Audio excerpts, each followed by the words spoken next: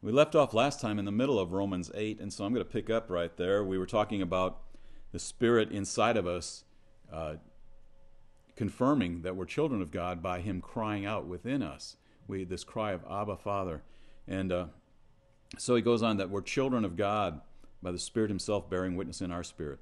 Verse 17 it says, "And if children, heirs also, heirs of God and fellow heirs with Christ, if indeed we suffer with Him, in order that we may also be glorified with Him." So he's talking about the suffering with Him and then glorified with Christ. We do go through situations in this life that are going to be somewhat discomforting. And he calls them sufferings. But he talks about the sufferings that, though, in verse 18, "I consider that the sufferings of this present time are not worthy to be compared with the glory that is to be revealed to us." So we've got to have something in mind. We've got to have the picture in mind. And Paul does develop this through the book of Romans, that there's something to look forward to. There is a redemption that's coming that's fuller than what we've experienced at this point. Jesus has paid for it all, but it's coming to us. We first receive the grace of God and our forgiveness of sins and that redemption that we have by faith, and then fully it's brought out later as we actually get a new body. And so he goes on to talk about that at this point. And verse 19 it says, "For the anxious longing of the creation waits eagerly for the revealing of the sons of God." What is that talking about? The revealing of the sons of God.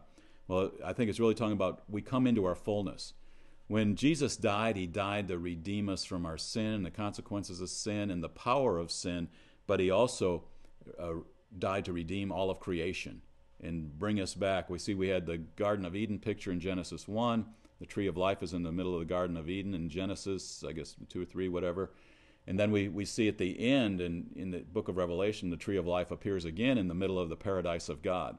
And so we see just a redeemed creation. Everything, it's gone from what it was in the beginning, a very beautiful, wonderful place, and it's redeemed to that in the end. And so there's a redemption of all of creation. And it says, "And the anxious longing of creation is waiting for the revealing of the sons of God," the manifestation where we come into our fullness. And that's going to be the end result of His redemption, of His cross, of all that He did for us. It's going to be manifested when we come into our fullness and we are totally redeemed creatures again. "For the creation," verse 20, "was subjected to futility, not of its own will, but because of Him who subjected it, in hope that the creation itself also will be set free from its slavery to corruption into the freedom of the glory of the children of God." So creation is under this mandate or this curse of corruption, but it's going to be freed from that when mankind comes into its fullness and we are revealed for who God really redeemed us to be. It says, verse 22, "For we know that the whole creation groans and suffers the pains of childbirth together until now." I don't know if you stop and listen to a tree or a rock or something, and maybe you hear them groaning. But I don't know that that's exactly it. But there's this longing that even the creation is waiting for. It's like a childbirth. It's like coming into something new. It's about to come, and all of creation's waiting. And in verse 23 it says, "And not only this, but also we ourselves, having the first fruits of the Spirit, even we ourselves groan within ourselves, waiting eagerly for our adoption as sons, the redemption of our body."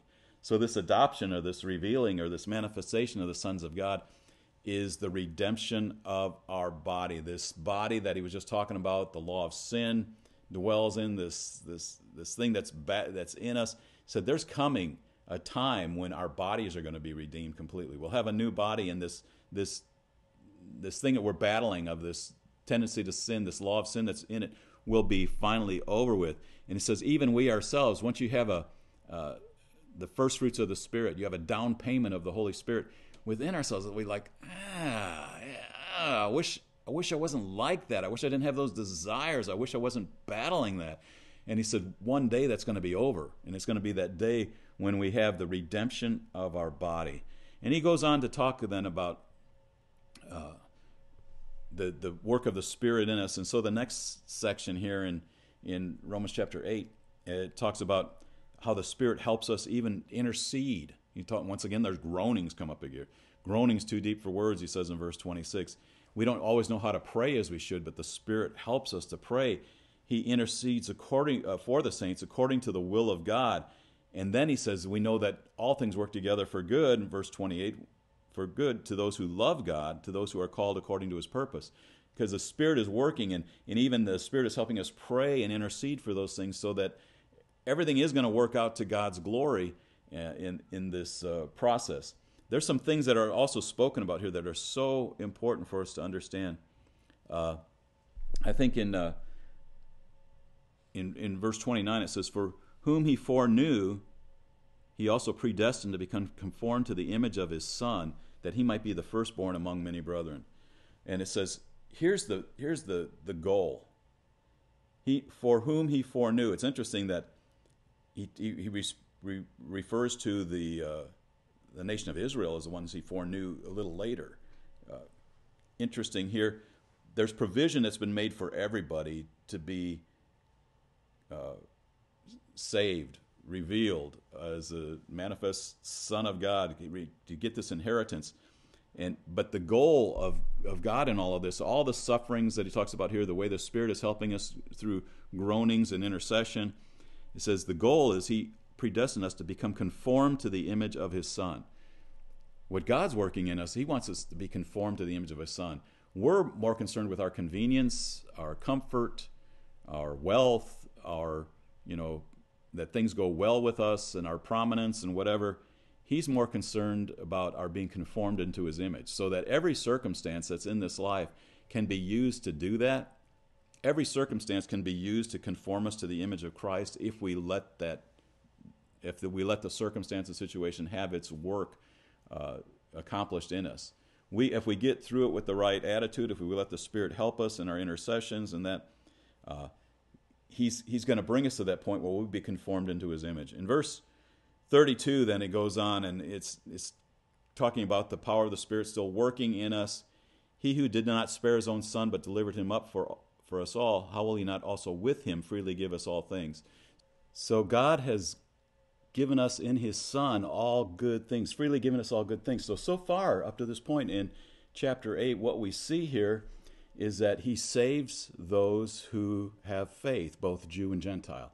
And then he makes provision in that the redemption is not only that we're freed from our sin and going to heaven, but he's going to redeem the whole earth. All creation is groaning, waiting for the manifestation of the sons of God. And then he tells us that all things work together for good for those who love God and are called according to his purpose, which he then explains that those whom he foreknew, he predestined to be conformed to the image of his Son. He's justified him, glorified him. And this is all building to a place where he's giving us the assurance that God is really with us. The Holy Spirit is there to help us in our prayers. And so all of this is building to a point which comes to the end of chapter 8. He says, verse 33, who will bring a charge against God's elect? God is the one who justifies. So what we're looking at here in the remainder of this is we need to have this firm assurance of all the things that he's done for us. So when we get to these hard times, we understand that he's not left us. I imagine Paul could have had some doubts at times when he was being stoned or beaten with rods or left for dead, that, where is God in this matter? But so he ends the 8th chapter with these words. Who shall separate us from the love of Christ? Shall tribulation or distress or persecution, or famine, or nakedness, or peril, or sword? Just as it is written, for thy sake we are being put to death all day long. We were considered as sheep to be slaughtered.